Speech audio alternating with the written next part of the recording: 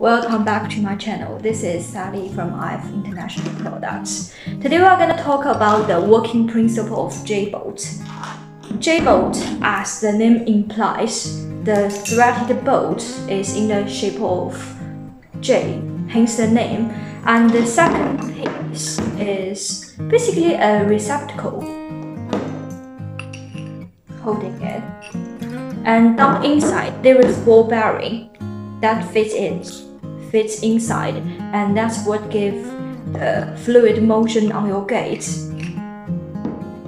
If you look at this picture, you can get an idea how J-bolt works. This flat portion goes up against the post that you hang your door from, and it's bolted on so it's held sturdy. And over the door frame here, you will have it drilled and put the thread into it.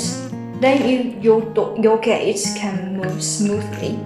That's basically how J-bolt works. For more information, please follow us. See you next time. Bye.